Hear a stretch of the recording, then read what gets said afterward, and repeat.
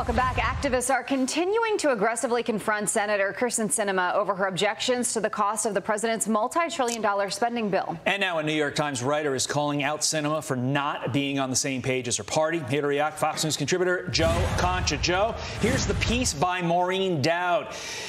It says Sinema stars in her own film, quote, the Arizona senator's name is pronounced Sinema, and it is apt because she sweeps. And sometimes when the triathlete has a sports injury, limps through the Senate like a silent film star. Her point is that if Biden continues to fail, it could set the stage for Trump in 2024. Why can't they quit Donald J. Trump? Oh, clicks, a lot of ratings. I was looking at CNN's ratings, Todd, from Friday.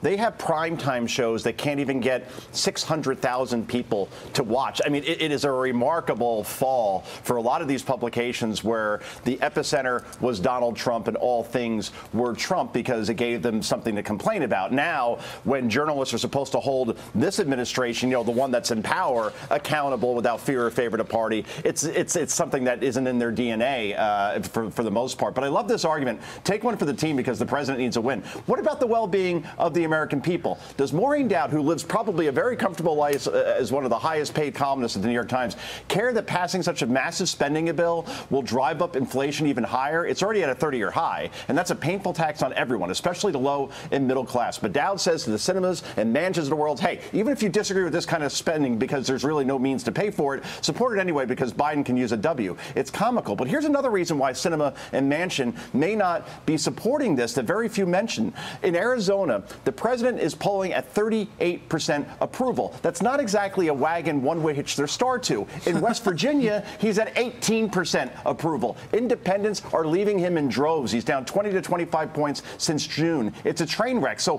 why support a president that's this unpopular right now with a spending plan that supposedly costs $0, which everybody knows is completely not true? So that's where we are at this point. Well, you mentioned independents, and there is another independent. So let's talk about Andrew Yang, because he quits the Democratic Party saying, quote, I'm confident that no longer being a Democrat is the right thing. Our system is stuck. Many of the people I know are doing all of the good they can, but their impact is constrained. Now that I'm not a member of one party or another, I feel like I can be even more honest about both the system and the people in it. Look, Joe, we've spent countless times, and you mention it quite frequently, that independents are the people to watch when it comes to elections, because that really gives you a gauge on how things are going to play out. You have someone who has been in the spotlight from the Democratic Party, now an independent. You just wonder if people in general are kind of getting tired of this far extremes on both sides and trying to kind of pave their own way. What do you think of that? Yeah, Jillian, I think it reminds me of Tulsi Gabbard in the sense where she also ran for president like Andrew Yang, but it looked like the Democratic Party had left her like it left Yang, because now, as we're seeing, Nancy Pelosi kowtowing to the squad wing of the party, angering moderates like Josh Gottheimer, my congressman here in New Jersey, who wanted the bipartisan bill passed and then was told he was going to get a vote on Monday, Thursday, and Friday last week. It never came because the squad runs the party at this point, and I wonder if Yang looks at what the Democratic Party has become, where, you know, he's a pragmatic guy, he's an original thinker. You may not agree with everything he has to say, but he's not a conformist. That's certainly for sure. And I think Andrew Yang said, you know what, that's it, I'm out of here. I ran for New York mayor, it didn't go well anyway, so I might as well try something else. And you wonder if it's part of a trend. You really do. Yeah. All right, Joe. Good to see you. Thank you, Joe. Have a good day.